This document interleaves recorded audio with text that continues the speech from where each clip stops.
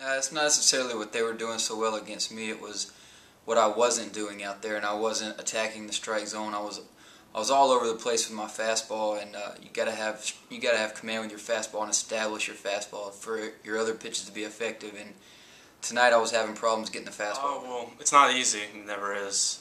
You prefer to get out to an early lead, but this group of guys, we're always looking to come back if we get down early. And as we showed today, we'll fight to the last minute. You know, there's no reason to panic. I mean, we got a good bunch of guys here. We got a great team, and you know, this is one of the best teams I've seen play at the end of a game. We always find a way to come back. We'll tack on runs, and we'll continue to fight. So I'm not worried about anything. There's no worries right now.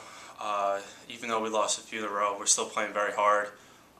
Just things aren't falling our way, but if we continue to play hard, no doubt in my mind that we'll be able to turn around and get a bunch of wins.